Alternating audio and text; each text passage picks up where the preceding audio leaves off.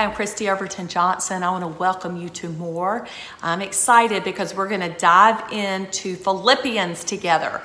If you watched our last broadcast, we've started a series on learning how to study the Bible. And I've already kind of given some disclaimers about not being a theologian. I'm just a girl that loves Jesus, a girl who, I guess I'm a woman now, I'm over 50. So I'm a woman who just wants to share the good news of Jesus and the things that I learned. Do I know it all? No. But I come to the Lord daily, try to daily, and ask Him to share revelation with me as I read the Word of God. And you know, the Bible is so right when it says that the Word of God is alive and it's active and it has the ability to transform your life and your mind. And the more you know the Word, the more you understand the Word of God, the more free you will become. The more you will understand who you are.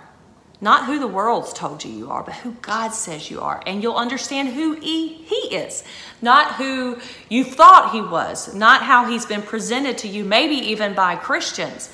But He will be presented according to truth. I mentioned last time that one of my biggest burdens is to make sure that people understand, once they come to the Lord, that there is a responsibility to then dive in to the Word of God, to get to know Him, to develop an intimate relationship with Him. This isn't something that we have to do. We talked about last time. It is something that we get to do. It's a way that we can understand and hear from the heart of God, that we can be encouraged. Just recently, I was reading a journal entry by a dear friend of mine, and she just talked about how she was going through a horrible time of loneliness. That really makes a lot of sense. A horrible time of loneliness, that she got to a place so low, especially because of COVID, being isolated, not being able to go to work, being cut off from family, friends, from the church, the anxiety of if she was going to lose her job, all these things. And she realized, as she was crying out to the Lord for help, he showed her. And at the time, I don't know that she even knew that this was God's voice, His Holy Spirit speaking to her, but she came to realize the help she's always needed has been right here. And she had been in church for decades, and she had never taken the time to study the Word. Just like me, I was in the church for decades, but I never took the time, even though I didn't question the existence of God. I didn't question Jesus' sacrifice of His life. I didn't question that He was the way, the truth, and the life, and that if I wanted to come to the Father, that I would have to do that through faith in a relationship with His Son. That I had no doubt. But I didn't have an intimate relationship with Him because one big part of that was because, one, it wasn't important to me. Two, I don't know that I really understood that there was this thing called an intimate relationship with God. But three, I didn't understand the importance of reading God's Word. And because of that, because I didn't see the Bible for what it truly was, that it was my key to more. It was my key to the abundant life. It was my key to victory. And as an athlete, one that I like to win, if we want to win in life, if we really want to be a champion, the key to victory is right here. The key to knowing who God is and His heart for you, and the authority that you have and who you really are and the life that you can have, it's in here. But we have to take the time to dive in. So many people who come to our ministry, Victorious Living, and they write to us, they say, how do I grow in my faith? And one of the biggest ways, obviously prayer, and we can talk about that sometime together, but this time I want to focus on mini series. We're going to dive into Philippians and we're going to study the Word together, because this is, the Bible says that Jesus is the Word. He became flesh and dwelt among us, the Word of God. To know Jesus, you have to know the Word. And so think about that as you come to it, you get the opportunity to understand a little more about God. And it's exciting. And so let's just dive in. I chose the book of Philippians for us to be able to have a starting point to come together. My goal is for us not to just walk away understanding everything there is about Philippians, because let me tell you, I don't know everything there is about Philippians. And if I keep studying it, the reality is I'll know more tomorrow than I know today. But I just thought it'd be fun for us to take a segment in however many sessions this takes. We both got the time to do that, to watch these. I think it's important. But my goal is for you to, this is how it works for me. But my goal is for you to pick the word up and find a method, find a way, find the time, find the place that works for you. And so you may not study the word just like I did, but there are some keys that I think that you can pull from what I'm going to say. And as we read through Philippians, I want you to know that the Holy Spirit is going to speaking to your heart too. So you might have been walking with the Lord for many years, and as we read things, new things are going to pop in your spirit. You may have some questions. Maybe you're new to this and you may have questions. That's okay. When you come to study the word and you open it up, understand that God does not expect you to understand everything. All he says is to come to me, and I will show you things that you knowest not. For some reason, my phone is ringing, and I got to figure out a way to turn it off. It's my husband. Isn't that special? It is special, but hey, let's just take it. Hang on. Hey, Timmy, I'm doing a More Monday. Leftover ribs are in the fridge in a Tupperware. Okay, bye-bye. All right, maybe Skip will cut that out. Skip does our editing. Maybe he won't. So we'll see. But I was too deep in this to start over. You know, I never understand how I can have these set on silent, how I can have them say do not disturb, and yet they come in. If this is your first time joining us, you will know that these are never perfect. But this is me just wanting to encourage you, to encourage your heart, to equip your mind, and to empower your life. And if you want your mind equipped, if you want your life empowered, if you want your heart encouraged, this is where we find it. So going back to what I was saying before Timmy called. Timmy's my awesome husband. But yes, Timmy, let's just keep going. Before he called, we were talking about it's okay to have questions. It's okay to have, I keep a journal next to me, and I just write and I write and I write. I write questions, I write responses to what I'm reading. I might stop and dive deeper on one word. I always say, God, how can this apply to my life? Lord, is there some place that I'm not being obedient to this? And I just have conversation around what I read. And you can do that at whatever level you are. So it's okay to have questions. It's okay to go slow. It's better to go slow and to think and to meditate and to chew on it, like we talked about at the end of last time's session, that we come together and we chew on it like a cow chews its cud. We take it in, we let it digest it a little bit, we come back to it, we chew on it some more. This is not a race. God doesn't say you must read the Bible through this many times in a year. I don't know that it even says that you have to read it through in your lifetime. It would be better for you to not have a checklist. This is just Kristi. Maybe people would disagree. But I believe you could sit down and read this every single day and not get one thing from it. If your heart is not hungry to learn, if your heart is not bent on receiving the truth and applying it to your life. The Bible, God is so clear that he wants us to walk in it.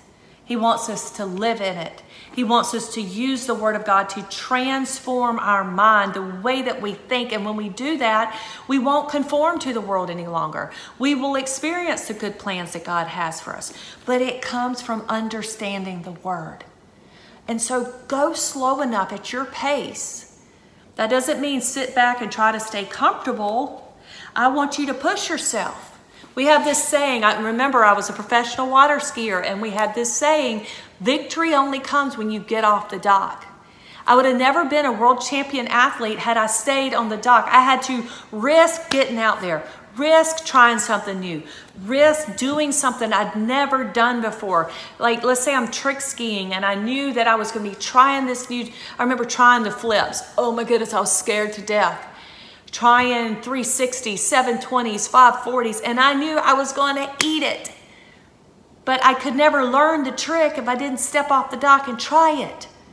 And it went a lot better if I would had some coaching and some help, and I'd watch some people. And so we talked about that last time. Get in small groups. Surround yourself with people who have a hunger for God's Word and who will be diving in with you and pouring it in, but don't use them as a crutch.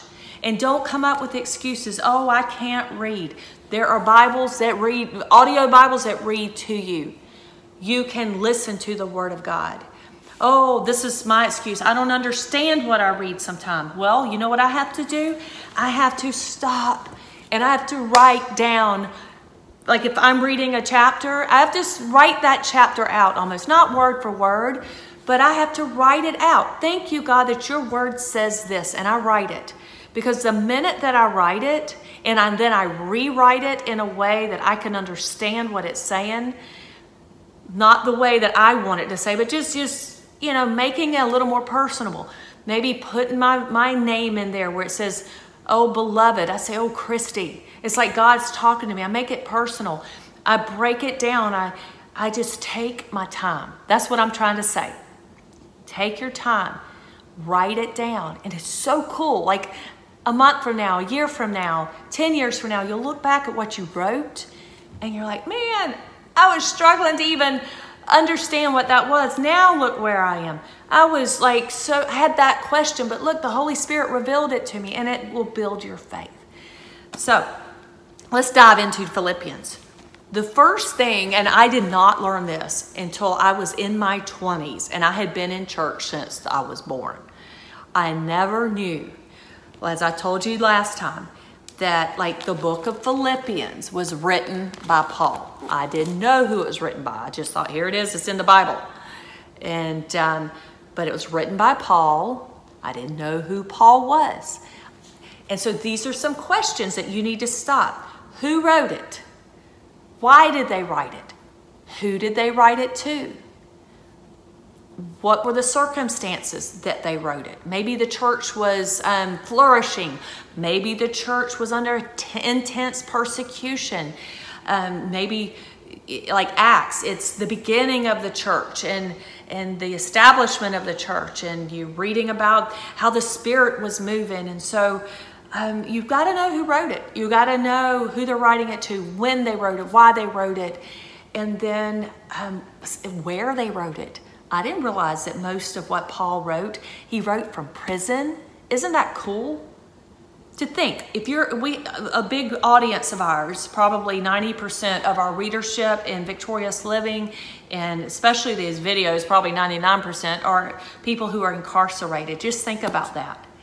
Right now where you are, God can use you in a way to touch people for centuries. He can reveal things to you like he did the Apostle Paul that can totally transform the atmosphere. He can use you and speak to you because God uses the things that the world would not choose to do his work. I want to tell you a little bit about Paul. So the way you learn about Paul is you go read in Acts. Go read in Acts. And I'm going to flip to Acts. Acts, by the way, is the acts of the church. It's the acts of the moves of God. It's exciting. And you'll see a lot about Peter. You'll see Then you'll see about Saul, Acts 8. So in your own time, you see that Philippians chapter 1 says this letter is from Paul and Timothy, slaves of Christ Jesus. Usually in the word, it'll tell you who wrote it right there at the beginning. So I want to stop right there. I want to know who Paul is. So you can see I don't get very far in Philippians today because I've already stopped. So maybe you ask someone, hey, do you know much about Paul? But even if you ask your pastor, you still go to the word and you confirm it. Because a lot of times, I know sometimes I might say something that I believe with all my heart, but maybe I've misinterpreted something, and I try very carefully whatever I share to make sure that I know it to be true, or it's something that's been revealed to me. But we're still all human and we can make mistakes. And sometimes even pastors can twist things. People can twist it to make it fit a situation. And so always, no matter what you hear, who you hear it from, go check in the Word. If you have access to the internet, or a concordance or a Bible dictionary, you can do some searches about Paul and find out some history. And so, but the best place to get it is the Word of God, and you can find it right there in Acts, chapter 8. And so maybe you don't know this, but the Bible has the different chapters, and the different books like Matthew, Mark, Luke, John, Acts, Romans. Then within those chapters, you have books. No, within the books, you have chapters. I think Timmy's call just really threw me off, but I'm going to keep going. So you have chapters, chapter 1, 2, 3, and then within the chapters, you have verses. Hey, some of you may know that. Some of you might be watching this for the first time and you don't know that. So somebody taught me, I'm teaching you. So Acts is the book, chapter 8, and then it's verse 1. And by the way, when this was originally translated, there were no verse breakdowns. It was all like one big writing, but they divided it up for us so that we could find the verses and study it together, and it's a very helpful thing. So Saul, according to Acts 8 verse 1, was one of the witnesses. So Saul was, at that point, he was a leader. And we'll find some in Philippians. Paul will tell you a little bit about his life. But Paul was like the top of the top. He was a Jewish man. He was a Roman citizen. He was a Pharisee. I was just reading this morning in Philippians 2. It was talking about how he had such an incredible background. Actually, it's Philippians 3. It says, I was circumcised when I was 8 days old. I'm a pure-blooded citizen of Israel and a member of the tribe of Benjamin. I'm a real Hebrew if there ever was one. I was a member of the Pharisees who demanded the strictest obedience to the Jewish law. And I was so zealous that I harshly persecuted the church. I obeyed the law without fault. I once thought all these things were valuable, but now that he knows Christ, I consider them worthless because of what Christ has done. And so we find out that Paul, who was then called Saul, was this leader.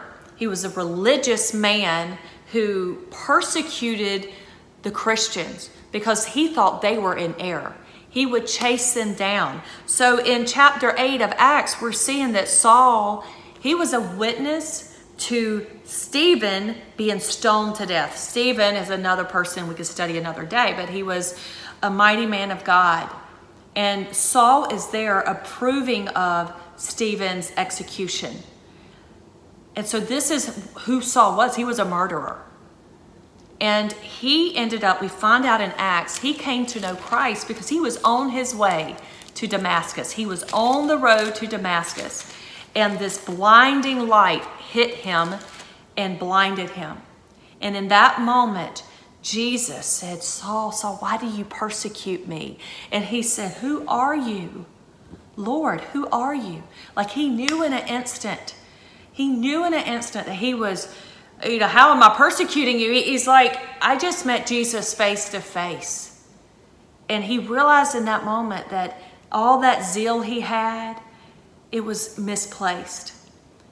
See, he really was zealous for God, but he didn't know that God has sent his son Jesus. He didn't receive it. And so he persecuted what he didn't understand. But when he came face to face with Jesus and he was blinded and his eyes became open to the truth, this man took off in a new direction. And all that zeal that he had against the believers now was for the kingdom of God. So this is who Paul is. Saul, his name was changed to Paul. And I don't have the exact, I should have done some research on this, but he wrote a large majority of the New Testament from prison. And I think I've heard before it's like 2/3, but I don't know for sure, so don't quote me on that. But those are things that you can study in your own time. And see, I can't give you all the information, right? You won't need to go study, but I need to go study that too. I've heard it, but I don't want to misquote it. So we know that Paul is writing. We know that Timothy is writing. So we could do the same thing. We can go see, who is Timothy?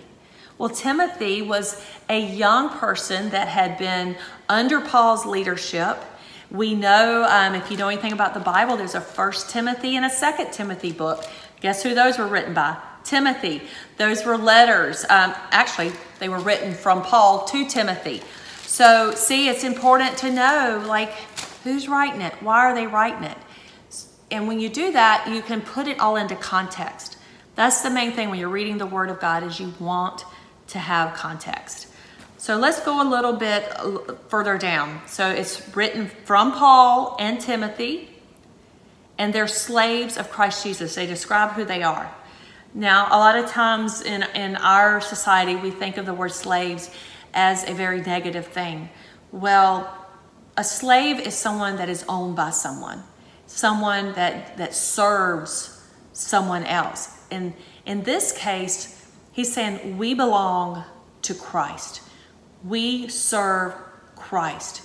We have put our faith and trust in Christ, and we are giving ourselves as slaves to him.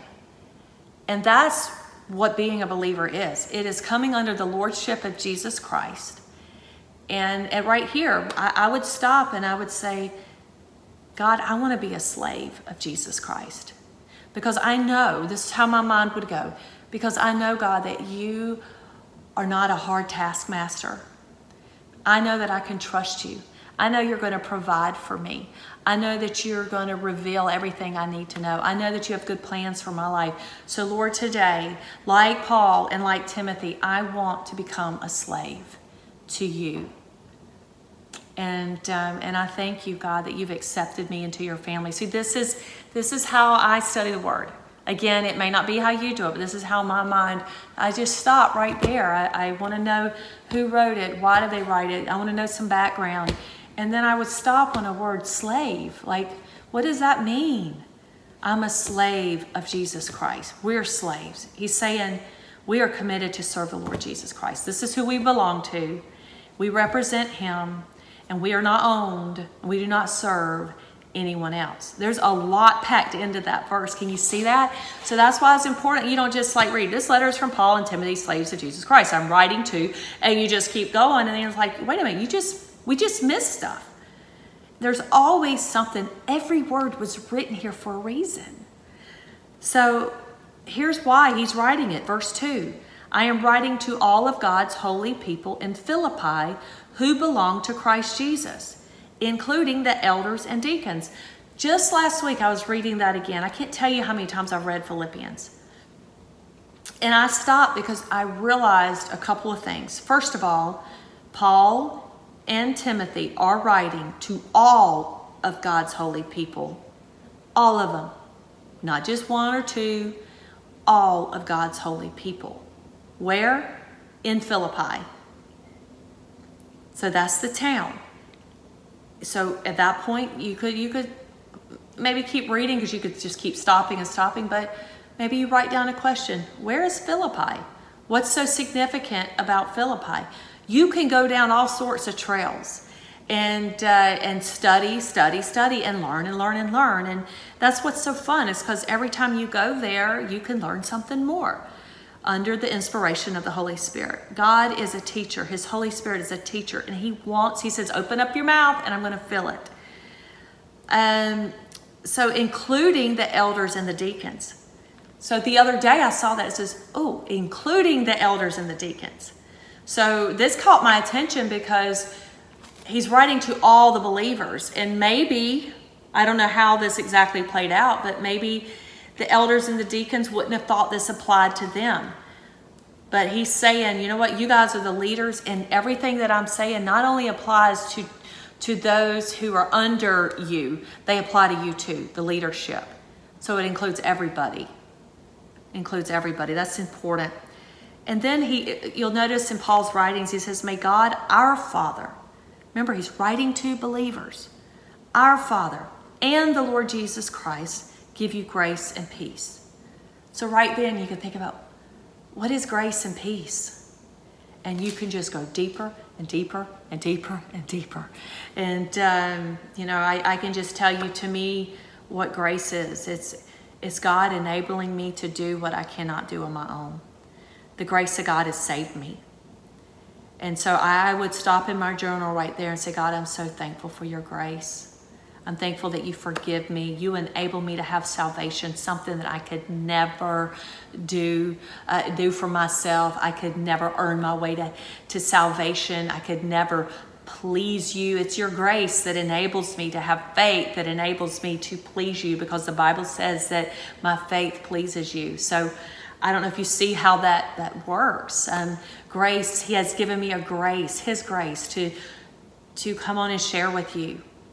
Apart from you, like when that phone rang and I'm out of the inspiration of the Holy Spirit and I'm over here on the side, you can see my brain is like this, but under the inspiration of the Holy Spirit, he gives me grace. God, I'm so thankful for that grace. He gives me peace, that peace of mind, that inner calmness to face things. And so these were things that the church needed, the believers needed in Philippi, and it's what we need today. And so remember, as you're reading this, that it's not about just what the believers back then needed. These are letters to us today, and they're alive, and they're applicable to us today. So we did not get very far, did we? I'm trying to keep these segments at about 30 minutes, and I'm seeing we're at 27 minutes. Timmy's phone call took about one of those minutes, so Skip's going to have to leave Tim's phone call in there, or none of you are going to know what I'm talking about. If he took it out, my husband called in the middle of this, but he was looking for his barbecue ribs in the refrigerator. So anyway, if it had been a snake, I'm sure it would have bit him, because it was probably right there at the front. But we got through in Philippians chapter 1, verse 1 and 2. So you could see right there. Now, was that excruciating? Hopefully not. We learned a lot, I think. We came together. We talked about some questions that we could ask ourselves, some side journeys that we could take.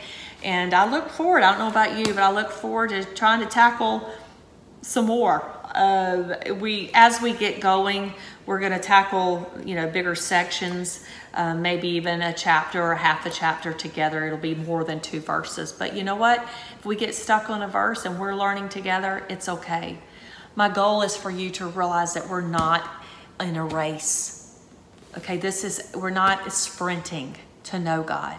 It's a journey. And reading the Word, it's a journey.